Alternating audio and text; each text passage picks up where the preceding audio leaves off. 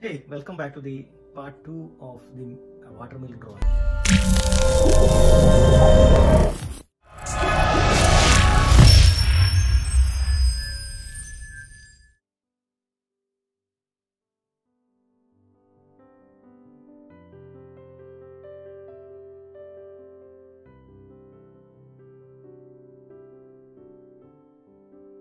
In the first part, we have done the main watermill and the closer areas. The main subject was completed in that. In this part, we are drawing the surroundings of the watermill and the nearby landscape of the watermill. So if you have not seen the first part, I strongly suggest please go to the first part and see that video first, and then come back to this particular video. The link of the first part is given on the top pop-up menu, or I will be giving that same link on the description below. So once again, thanks for watching, and let us move on to the part 2 of the watermill drawing. Now we are continuing with the surrounding areas, the grass, the boat and the trees, etc. So now we are going to darken the areas, the stones, the rock and the boat near to it. We had made the outline already. Now we are making those shapes more clear by properly shading it and giving the necessary contrast.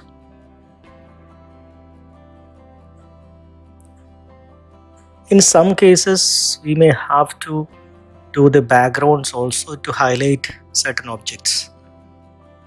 So by darkening the backgrounds, sometimes we make the object stand out. That is called a negative drawing or negative painting. In the painting also we use that same process sometimes.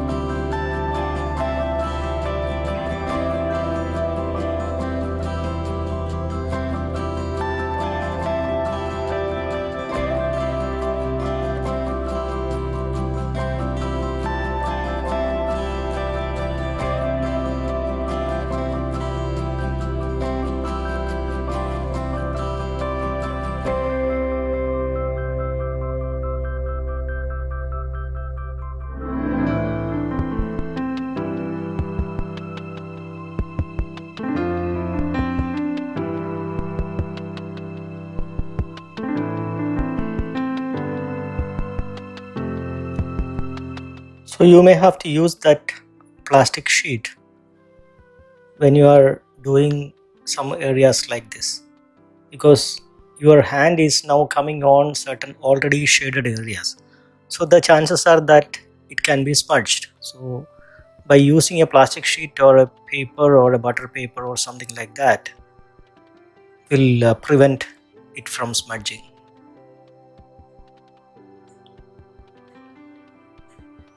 So that way you can comfortably do the shading without any worry.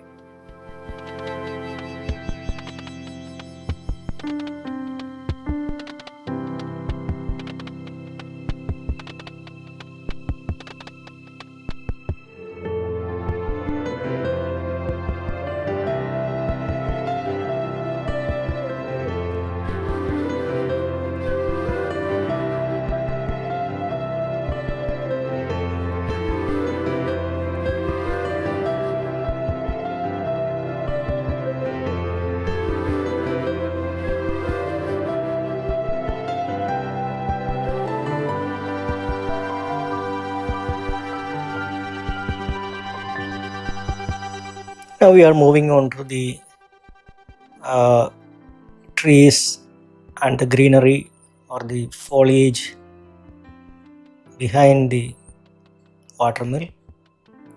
And one thing which we have to keep in mind is that is something called aerial perspective. Aerial perspective is a phenomenon that the things which are far away will be faded little bit than the things on the front. They'll be having their color also faded and their darkness also faded. So things go away, become smaller. That is one thing. That is the basic of perspective. But things which are away, farther away, will be having less darkness or less contrast than the things which are near to us. That's basically because the air in the atmosphere has lots of particles in that, and those particles will reduce the visibility of those things which are farther away. So when you are shading or when you are doing a painting, you have to keep that in mind. So just by increasing the contrast and the color, you can keep that distance, or you can create a feel of the distance, which one is far and which one is near. That is called aerial perspective.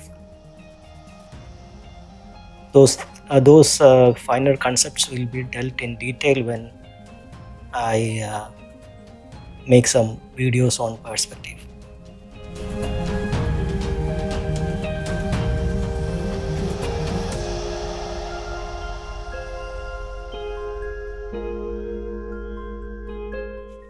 You can see that tree, that second tree is even farther away, so that will be having less contrast or less darkness. The tree which is a little bit nearer is a bit more clear and having more contrast. As and when it goes farther away, the contrast and the color reduces. So that phenomenon you have to do in pencil drawing also. That way you can create a feel of far and near things.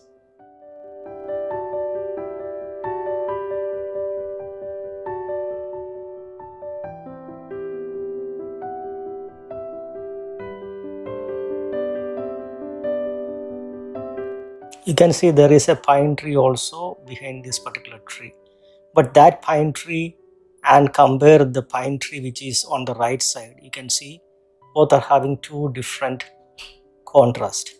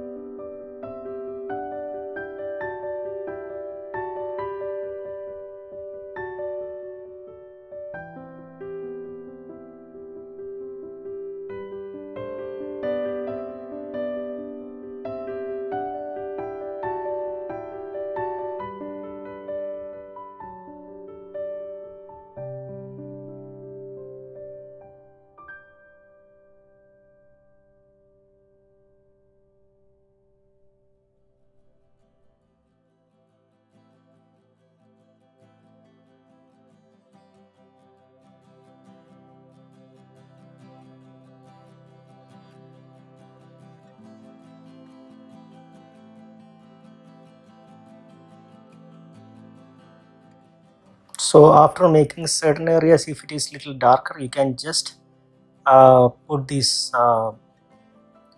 uh, kneaded eraser, and then you can make all those extra graphite or extra blackness you can absorb. So that way you can make those things lighter.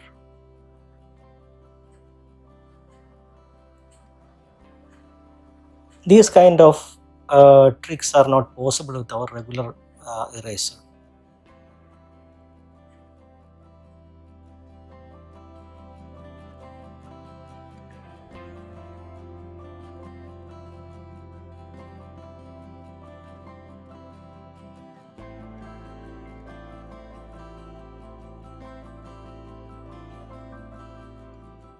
So when things are very much nearer, you give more details and more contrast and more darkness. If this is a painting, then you give more color for those things which are near to us.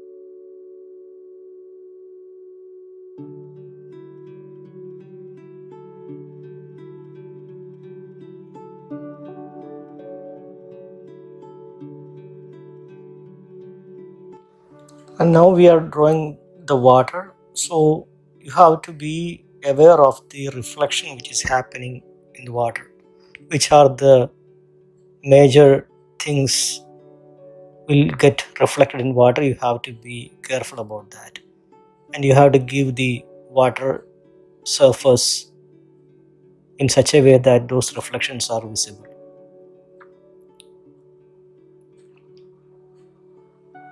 The ripples also should be there. At the same time, you have to roughly create that shape, those reflection in water also.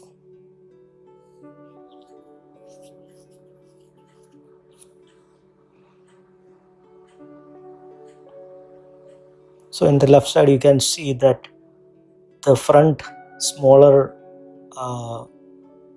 part of the mill is having a reflection in water. Similarly, now the reflection of the wheel, the turbine, is also going to be slightly shown in the water.